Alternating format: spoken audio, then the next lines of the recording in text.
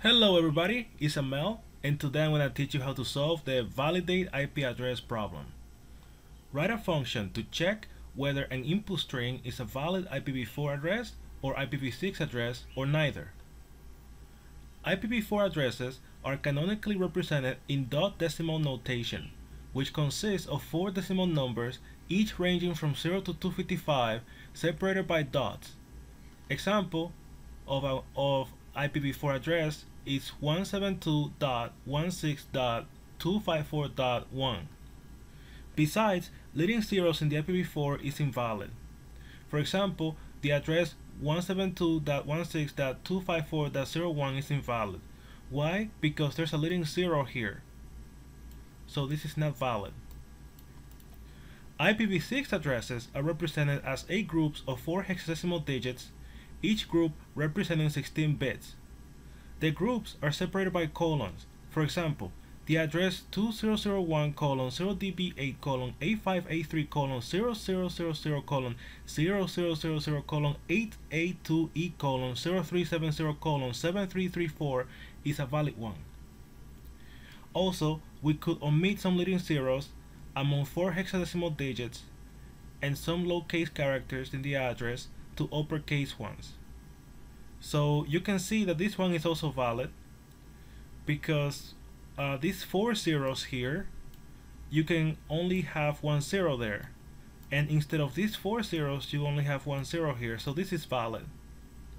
However, we don't replace a consecutive group of 0 value with a single empty group using 2 consecutive colons to pursue simplicity. For example, this here is not valid because you replace this with 2 colons, and that's not valid. You cannot do that. Besides, extra leading zeros in the IPv6 is also invalid. For example, here you have a leading zero, so this is invalid. This is not valid in IPv6. Note, you may assume there is no extra space or special characters in the input string. So here they give you several examples. Example 1, 172.16.254.1.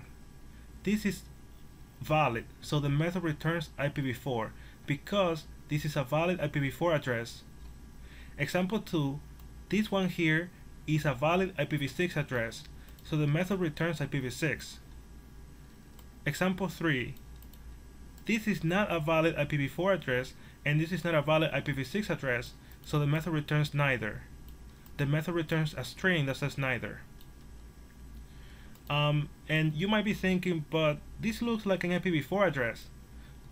It looks like an IPv4 address, but it is not, because as you can see, every part in an IPv4 address can only be between 0 and 255, and here you have 256, so this is invalid.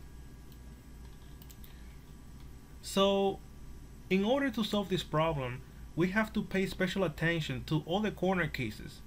We have to follow all the conditions that satisfy IPv4 and IPv6. So first, we have to distinguish. We have to find a way to check if the possibility is IPv4 or IPv6. And we need to find all the parts in the address and check all the conditions for every part. And if we find that all the conditions are met, then we can determine that it is IPv4 or IPv6. So without further ado, I'm going to show you how to write the code. First, I'm going to have a variable integer count initialized to 0. And this variable is going to tell me how many parts I have seen so far as I traverse through the string, as I traverse the IP address. So I'm going to divide the IP address into parts, and then I'm going to keep track of how many parts I have seen so far. So first, if IP.index of colon equals -1, what does that mean? That means that you did not find a colon here in this IP address, so there's no possibility that it can be IPv6. So you check for IPv4.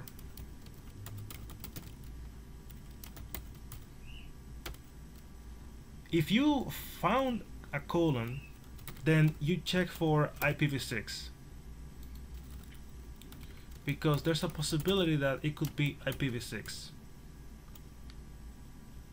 Okay, so then I found the colon. I didn't find the colon here, so I checked for IPv4.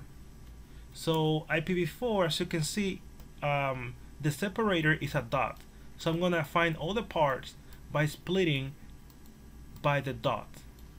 So for string part in IP.split / dot.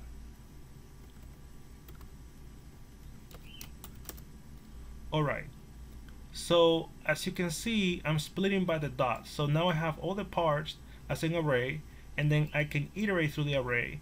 So P is gonna be first this part, and then P is gonna be this part, and then P is gonna be this part, and finally P will be this part.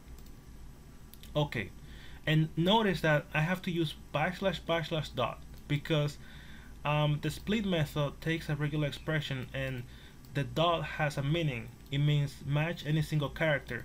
But if I escape it, if I say / dot, that means that I want to split by the dot.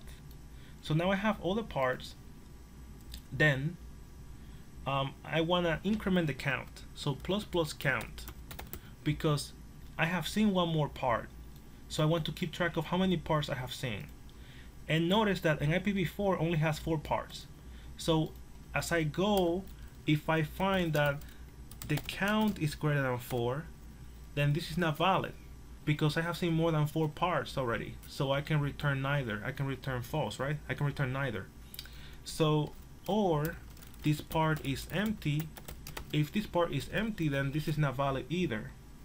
Or I can also check if the length of this part is greater than 1, and the first character in the part is a 0, and that's this case here. Let's say this is a part P, and you see the length is 2, which is bigger than 1, and the first character is a 0, so this is not valid, this is invalid. So I can also return neither in this case. Also, there's another case I have to handle. Or, and let me make this a little bit smaller here. Or P.length is greater than 3. If the length of the part is more than 3, then this is not valid, because a part can only be 3 or less. If any of these cases are true, if any of these conditions are true, then I can return neither right away. Okay, so now I just need to go through, I need to check that every character in the part is valid. So it has to be a digit. Every character has to be a digit. So for char C in P.to char array, and I have to say to char array because I need to convert to an array in order to be able to iterate through the characters. So I can check if C is less than 0 or C is greater than 9, I can return neither, because I see that there are some characters that are not digits. So this is not valid. This is not a valid IPv4. This is not a valid IPv6. So I can return neither. If I find out that all the characters in this part are digits, then I just need to make sure that the number is between 0 and 255. So I will get the value. Integer value gets the value of integer that parse int of the part.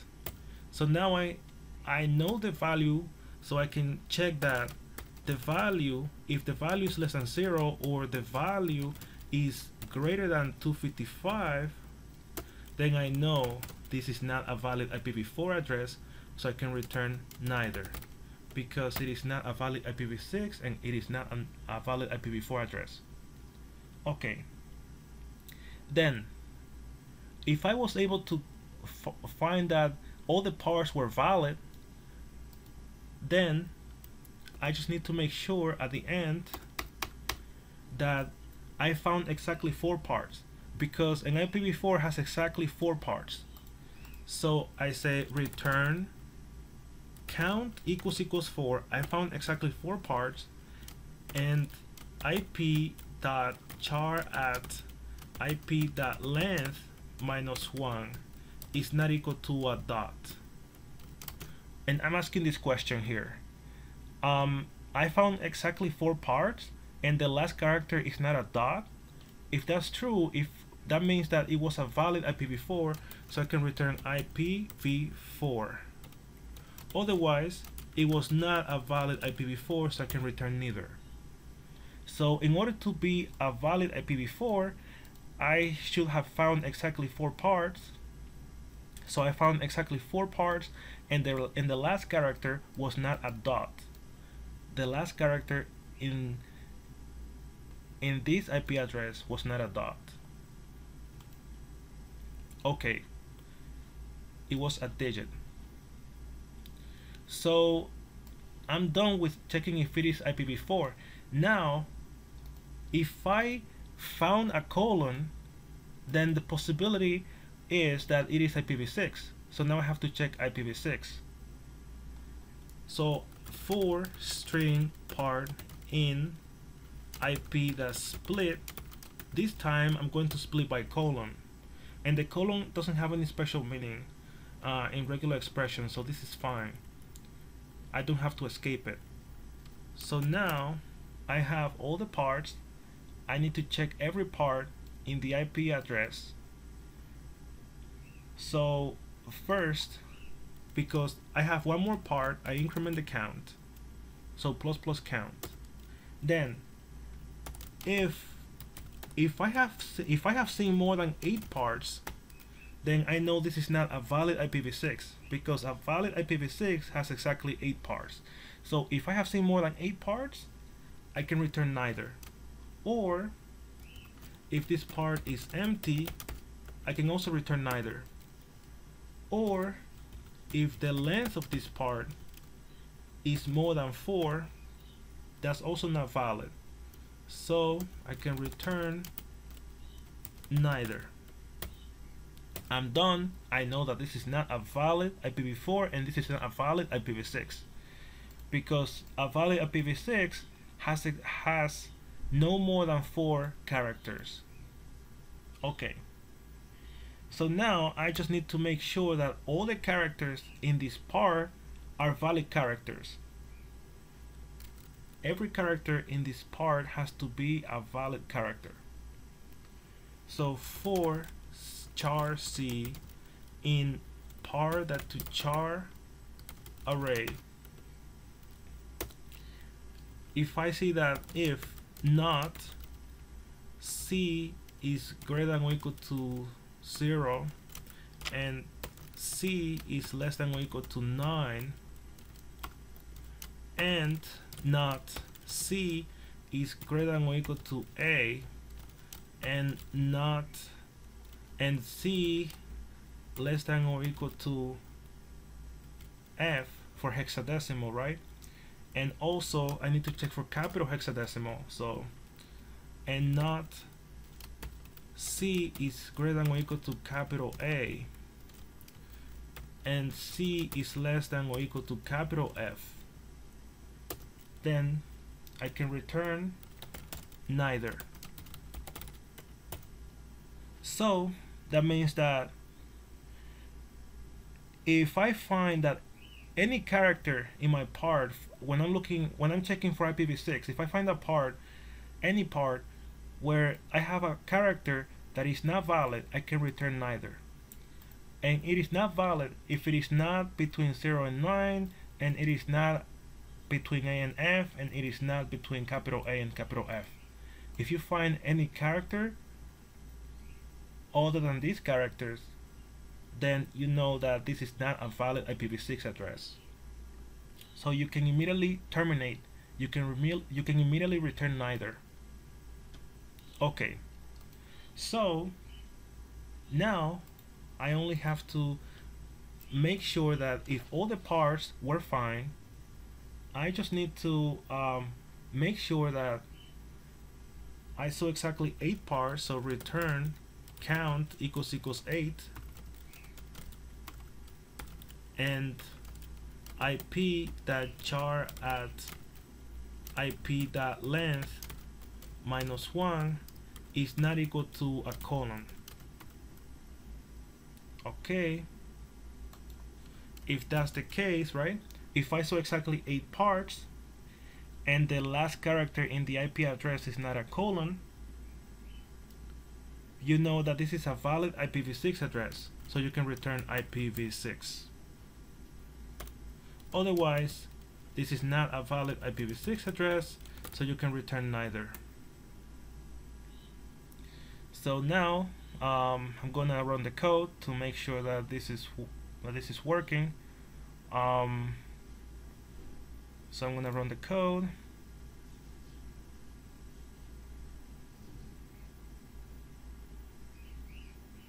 Alright, it seems to be working fine.